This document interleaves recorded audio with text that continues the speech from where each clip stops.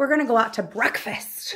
Going out to breakfast as a family of 4 is expensive. And this is not something that Matthew and I could always afford to do with our family. Before having kids, we would go out on dates all of the time. Breakfast dates, lunch dates, movie dates, you name it, we did it. But such is life when you are 2 working professionals with no children. Money stretches a lot farther. But then we had kids, and it was COVID, and I quit my job to be a stay-at-home mom, and the entire world got much more expensive. And I think we'd all be lying if we said we were never jealous of seeing the things that other people could afford to do. I am no exception to this. I get jealous when I see people going on really cool vacations, and I wonder how the hell they are affording to do these things. But honestly, that's none of my business. And it's totally normal to be a little bit jealous when you see people doing and buying and having things that you don't have. You're human. It's okay. But for today, we decided to have a little family day and do something that we could afford. That something is going out to breakfast as a family and visiting a little bookshop called Betty's Pages. We realized we could do a better job teaching our kids about some tough topics, so we needed to pick up some books and take a look around, even though Matt couldn't come in because he's allergic to cats. But it was still a great family day.